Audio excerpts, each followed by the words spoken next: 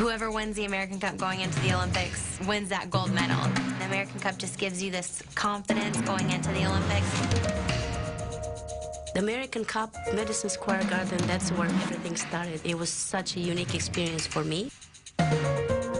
American Cup has a real special meaning to me. It truly was the stepping stone to make it to that Olympic team.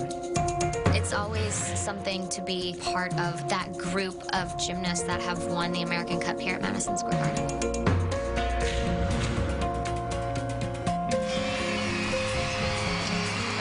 Again, with Madison Square Garden as the backdrop of the AT&T American Cup, everyone wonders, is Jordan Weber going to follow the path blazed by those other great gymnastics champions?